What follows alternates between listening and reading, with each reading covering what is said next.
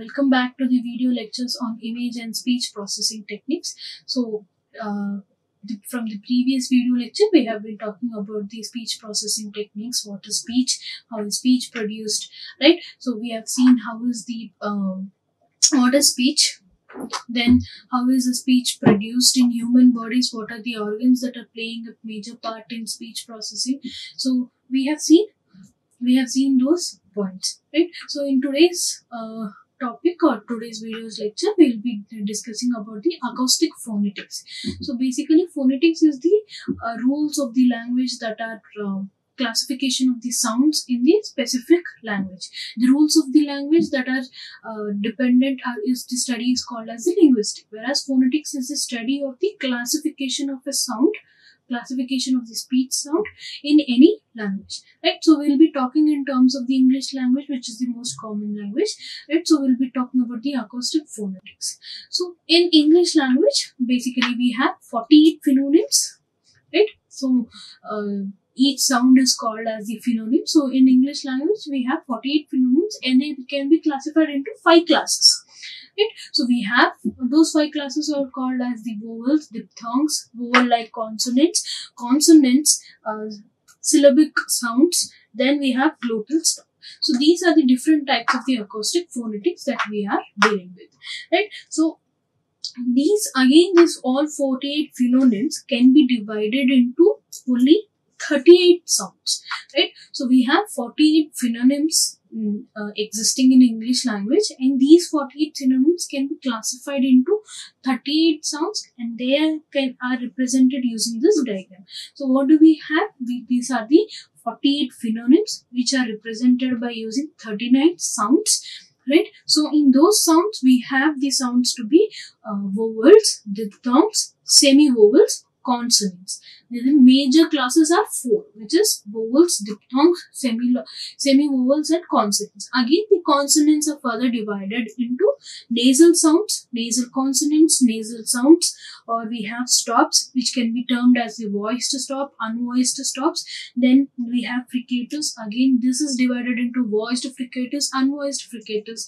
Then we have affricatives and whisper, right? So these are the 39 sounds. How are they classified? This is the phonemes classification that is existing for the English language.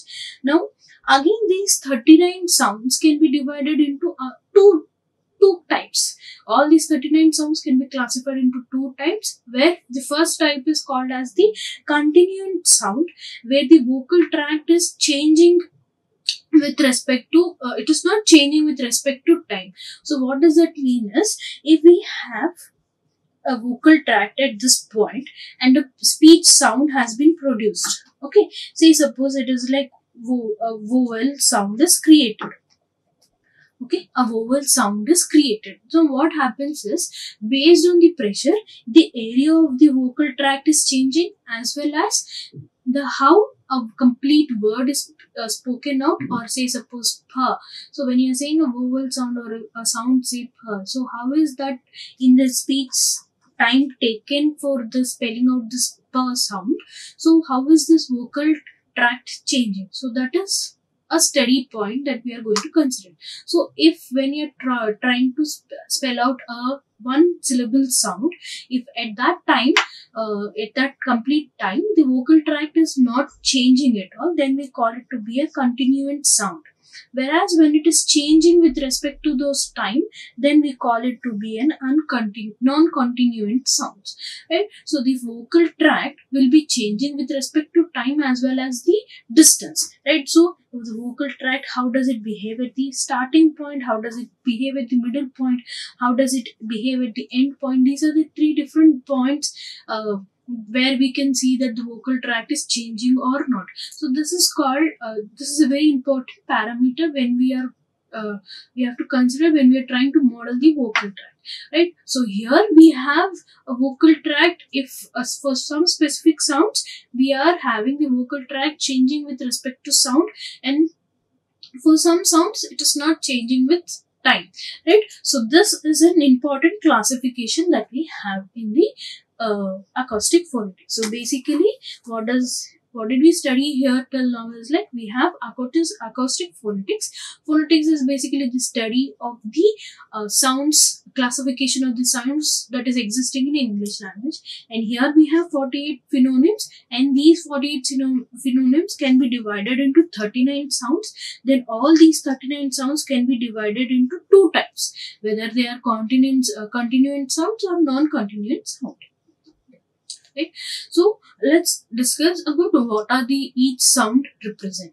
Right? So we have the first type is called as the vowels. These are the sounds which are having the longest duration in any word or in any sentence. See, suppose I say that this video lecture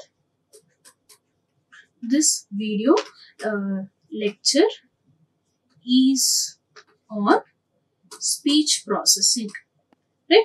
Say suppose this is an example that we are going to consider. This video lecture is on the speech processing. So what are the vowels that are existing? Let me just erase them out.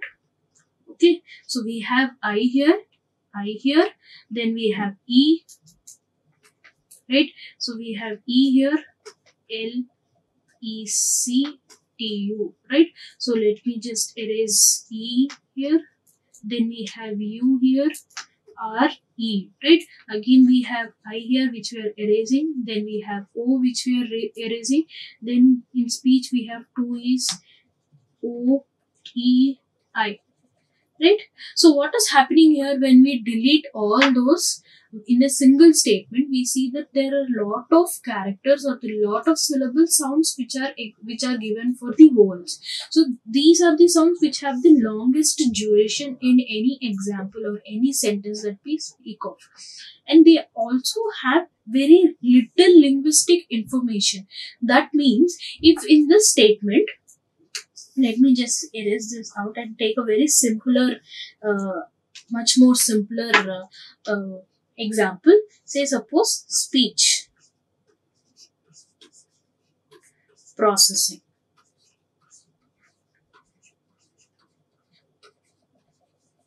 Right? So let me just erase my vowels here. So here it goes, E goes off and I goes off. Now from here, if I say these two are two words, then from looking at this, just looking at this word, I can guess what is the actual word that is there in this. So I can easily guess it to be a speech, right? So if I say consider the same example and I consider only the vowels present, okay, I have here and here. So I'm just removing the consonants that are existing in that example of my word. So if I am removing them, if I see here, then it is very much difficult to understand what is the actual word if only the vowels are present. Whereas when we remove the vowels, by just looking at the consonant, I can understand what is the actual word. So that is why we are saying that it has a very little linguistic information, but they contain the orthogonality of the sentence. What does that mean is, if they are not present, then the sentence looks incomplete.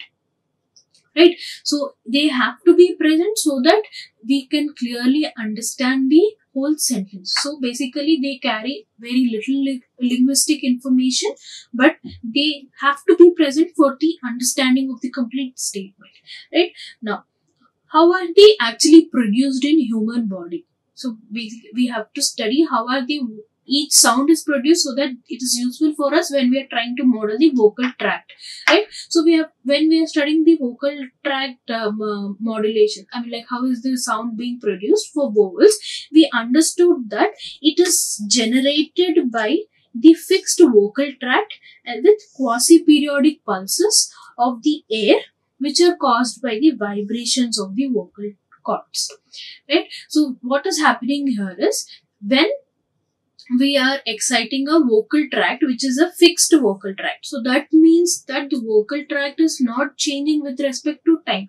So vowels is a continuant sound, right? It is a continuant sound which is fixed for a time period, and the sound which is the vowel sound is created by vibrations of the vocal cords and they generate the quasi-periodic pulses. Right? So the vocal cords are produced by exciting a fixed vocal tract with quasi-periodic pulses of the air, which is caused by the vibrations of the vocal cords. Right? Now, there's another important term on which we are going to study a lot, which is called as the area function. What do you mean by area function? It is the dependence of the cross-sectional area of the vocal tract along the distance, the vocal tract area, how is it changing with respect to the distance. So that dependency is called as the area function. Say suppose we have a vocal tract like this. Okay, now, and when we are speaking out any syllable, so the vocal tract may turn, it is a membrane, so it can change, it can take up any shape. So it can increase the area or it can decrease the area. Or we see that we have the trachea, then we have the mouth cavity, nasal cavity, we have different tracts. We see that the trachea is of one size, the mouth cavity is differing from one person to another, the nasal cavity will change from one person to another. So as the time changes, as well as the area when you're talking, when the wave changes or starts from your glottis and it goes and comes out through your oral output, the area where the air pressure goes on changing, right? So we have the trachea here, then the mouth cavity, so it is changing the area. So that area dependency, the cross-sectional area of the vocal tract dependency on the distance is called as my area function. Now, how is this area function dependent? Is the for any particular vowel or any speech sound is determined by the position of the tongue, jaw, lips and velum. Specifically when we are talking about the vowel sound, the articulators or the positions which we have to consider is the tongue, jaw, lips and velum. Right? So we have the four vowel sounds A, E, I, U. Okay, here. So when we are considering the vowel sounds, the vocal tract configurations or the articulate positions can be given to be of this sort for each specific vowel sound. Right? So if we consider this I, so if we see here the I, when we are spelling out I, the sound I, the tongue is touching or it is nearer to my upper palate. Whereas when we go for A or E, at those points the distance between my upper palate and my tongue is bigger or larger than this when we are talking about I. So this area difference, this area difference is called as the area function. When we say A, then the tongue is almost at the back palate. It is touching my back upper palate. When we say U, when we are saying U, the lips, the shape is very narrow, right?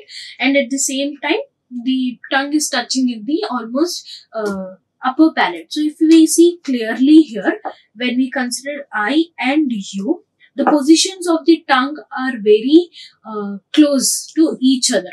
Whereas when we see the position of my lips, they are different. So based on my tongue, jaw and lips, different sounds can be produced. Right? Now, what happens here is the articulators, that means the tongue, jaw, lips and velum, they change with accent. Say suppose I am talking with an Hindi accent, I'm talking in terms of my American accent, or I'm talking in German accent or Indian accent, right? So when we talk, these articulate positions, they slightly differ from each other. So it is a very difficult for us to put those articulators positions to be one parameter on based on which we decide which sound is produced. So instead of that, for vowels, we are going to differentiate them in terms of form and frequencies. So the vowel sounds are going to be differentiated based on the form and frequencies. So what are those form and frequencies are? As we have seen in my previous lecture video, we have seen that form and frequencies are basically the resonance frequencies of the vocal tract. right? So the formant frequencies are basically the resonance frequencies of the vocal tract. So based on this, when we are trying to spell out any sound, based on this we have different formant frequencies. Those are going to be considered for studying the vowel sounds that has been produced. So we are taken many number of samples, like for both men and women we have considered, and we have told them to speak out these vowels, and we have tried to plot the formant first frequency versus the second frequency plot, right? So when we have tried to plot the second formant frequency versus the formant frequency for a wide range of frequencies, we got a plot of this sort. So what is happening here is, or what do we observe from this graph is, if I am trying to pronounce the vowel sound I, so all these speakers were able to generate a relation of second versus the first in this circular or the vowel shape here. So we see that all the second and the formant frequency, first formant frequency relation, all those points are inside this vowel shape circle. Then so on for I, E, A, O, U. So all these vowel sounds are in the shape of a vowel shape, right? So now this again it is difficult. We have taken many number of samples, so it is difficult for us to look upon here. So what did we do is, we have taken the average of all the first formant, second formant frequencies that are exist in each circle, and those points we have taken to consider here. So what did we do is, we have taken the average of the second formant versus the average of the first formant frequencies, and we have tried to plot the graph. This graph is called as the vowel triangle, and it is in the shape of a triangle. So that is why we are calling it to be the vowel triangle, which is shown in this graph, right? So what do we observe here is, we have three vertices, right? So we have three vertices for the triangle, and those we have assumed, or that we have seen it to be, the vertices are having the vowel sound I, A, U, right? Now if you observe from here, the first formant frequency is on my x-axis and the second formant frequency is on my y-axis. From this graph, we observe that I, which is at this point, it has low first formant frequency but high second formant frequency, right? So when we go for the vowel sound A, it has the high formant frequency here, right? So, and it has low formant frequency. Whereas U, which is at the third vertex, we observed that the formant frequencies, the first and the second, are almost low. They are almost the same, and also they are very low. So that is how we have drawn this vowel triangle here, right? Now we also observed that all other vowel sounds that are existing apart from these three are existing inside this vowel triangle shape, right? So all these vowels which we have here, they are all the vowel sounds which are existing inside my vowel triangle, right? Now when we have tried to plot in the frequency domain, we have seen that the graphs, the spectrogram graphs are of this sort, and from this, for different vowel sounds, they are shown here, right? Now we have also observed here that there is a dark horizontal voice bar which is existing between the 100 to 200 hertz. This is specifically for vowel sounds. How do we look at here is, we observe here, okay, we just take this example here. For this band of frequencies here, we have a very thick line here. Right? This is the very thick line. That thick line which is existing between 100 to 200 hertz, we are calling it to be the voice bar. This voice bar is not specifically for saying that a speech has been created or a formant frequency exists. This is basically generated due to the glottis excitation, which is called as the glottis pulse excitation. This is existing only for vowel sound. So when we see the spectrogram, which is the frequency domain representation of the sounds, for the vowel sounds, we have seen that a horizontal bar or horizontal voice bar is seen at the 100 to 200 hertz. Right? The next type of the speech sound is the diphthongs. Right? So what are those is, they are the monosyllabic speech sound. They are actually one syllabic speech sound, but they start near the articulation position of a first vowel and they move towards the position of the final vowel or the second vowel. Right? So that is how we feel that they are a combination of two vowel sounds. Like for example, we have ear. Here we have E and A. Both combination, both the vowel sounds are combined in the single sound, a monovowel syllable sound is heard like ear. Right? So when we go for fear, then we go for severe. So all these are few examples. Then there are four standard diphthongs that are existing, and those are like A sound in bay, by sound in A, right? How, which is ow, right? Then we have the sound like boy, so this voice sound boy. So all these are starting from at one vowel sound articulation position and they move to the next vowel sound articulation positions. So such sounds are called as the diphthongs, and they are actually a one monosyllabic sound. Right? So when we are trying to understand how are these diphthongs produced, we have seen that they are produced by varying the vocal tract smoothly between the vowel configurations.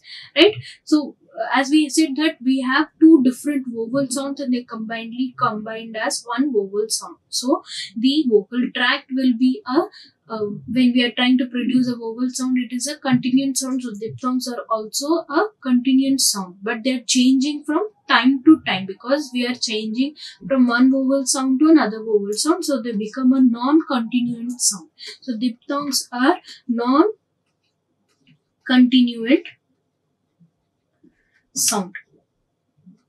So we have the non-continuant sound to be diphthongs. Now if we try to plot my spectrogram for my diphthongs, what did we see? That since it is moving from one vowel sound to another, we see a smooth gliding waveform in my spectrogram as shown here. This is one diphthong example, this is another example, this is another example. And here also we have a slight change. So this is how a spectrogram looks like for our diphthongs. So we have a gliding or decreasing behavior that is seen for connecting one format frequency to the another format, which is the first vowel and my second vowel. Right? So these are the two specific sounds which we have, which is the vowels and diphthongs. The rest of all the sounds can be divided into two distinct features. They can be divided into two classes or they can be divided based on two distinctive features. Those are called as the place of the articulation and the manner of the articulation. There are two distinctive features by which we are going to divide the rest of the sounds which have semi-vowels, consonant sounds. All those we are going to divide it in based on two distinctive features. So one is the first place of the articulation and the next is the manner of the articulation. What is the place of articulation means? It describes the point along the vocal tract where an obstacle is introduced. Right? So when we are trying to create any sound, vocal cords are vibrating. Based on that, we are creating a sound, or for a free flowing airflow, we are creating an obstacle. So where is that obstacle being created? Based on that, we are saying that place of the articulation. Based on this, we are going to divide my speech sounds. Next, we have the manner of articulation. What does you mean by manner of articulation? Means they describe the characteristics of the excitational signal source or the articulation motion that is used to create the sound. So what does that mean is, what is the type of the excitation source that is used for creating that source, or where is that created. When obstacle is placed there, what kind of an excitation signal has been created. So these distinctive features provide a good mechanism to express our understanding how a speech is generated in the vocal tract. So this is an important parameter. So to understand how is a speech generated better, we have to study these two distinctive features of the sound, right? So when we go for the places of the articulation where the sound can be generated, or the places of places where the obstacle can be introduced, they can be divided into 7 cases or 7 places. Okay, so we have the labial or bilabial, which is placed at, we have labial and bilabial, then we have labiodental, then we have dental, alveolar, palatal, velar, and pharyngeal. Right. So what happens here is, if we consider the labial or bilabial, it is at the lips. So what do you mean by the construction of an obstacle is created by your lips? Those sounds are called as the labial or bilabial sounds, which are created by this obstacle at my lips. Whereas if we go for my labiodental, then the obstacle is created between my lips and the front of my teeth. Right. So when we go for the dental, the teeth create those obstacles, whereas your alveolar, the front of your the front where you create it using your tongue. So when your tongue touches your upper front palate, you create the obstacle. So such sounds can be called as your alveolar. Then comes your palatal. Your tongue is touching your middle of your palate. Right. Next, your velar. That means a velar is used, means a velum is being introduced. Right. Based on the position of the velum, different sounds can be produced. Then pharyngeal means a whisper sound, which is like H in word which. Right. So at there, the H sound is very like in a whisper stage. So those sounds are created at the pharyngeal. So based on where the obstacle is created, based on that we have different places. There are 7 cases which can be seen here also. So we have the labial or bilabial, then we have the labiodental, then we have the dental, alveolar, palatal, velar, then we have the glottal at which, or the pharyngeal stage. Right. What are the manners of the articulation that are existing? Is we have glide, nasal, stop, fricative, voicing, mixed source, or whisper. So these are the manner of articulation that are, that means how are the excitations source existing, how are they differing from one another to another. So in glide, we have a smooth motion of the articulators. Right. So in nasal, what we have, the velum is closed, it is lowered. So based on that, we have a different excitation signal. When we are talking about the stop, it is a total stopped, totally constricted vocal tract. So the vocal tract, we have complete blocking of the airflow. That is called as my stop. That creates my excitation signal.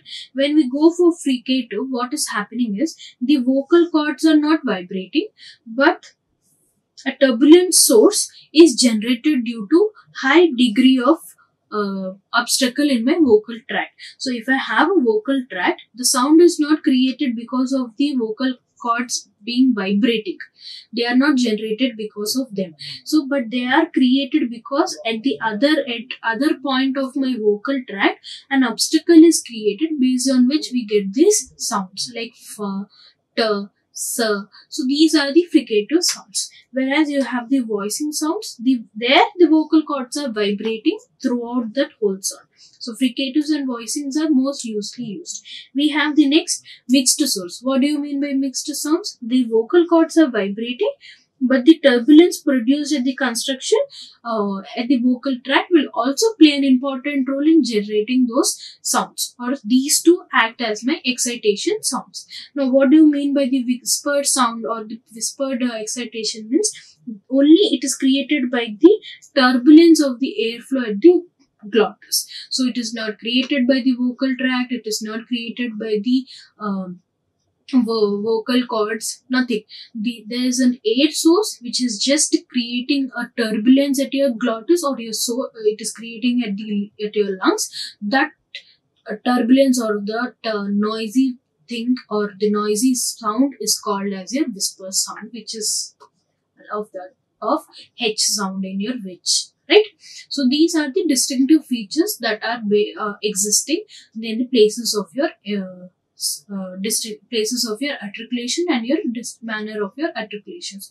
So this is just a summary of the place and manner of your articulation for the 5 consonants of your English. So this gives a just example like where is your labial or where is the construction where it is being produced. For a stop, say suppose pa and ba, it is a stop. So we are completely creating a construction or an obstacle at your labial, which is at your lips. That is why we are being able to create the sounds which is pa and ba. Whereas when we go for fricative sounds, that means your vocal cords are not vibrating, but a turbulence sound is created at your obstacle place. So at your labial, which is your lips, we have created F, and Va. These are called as your weak fricatives, right? These are weak fricatives. When we go for nasal means the velum is being a playing role, which has been lowered, because of which an excitation signal is created, and those excitation signals are created at generating the sound because there is a construction of the or obstacle at my lips, which is the labial position. So based on this, this is only an example of the 5 consonants in the English. So based on this, how is the sound being generated, we can have a clear understanding. Okay. So further, we can have a clear understanding about the articulation positions, what are the distinctive features, place of your articulations. Further, in detail, you can obtain it from your textbook, which is the digital processing of your speech processing by Rabinar. Right? Thank you. Like, share and subscribe.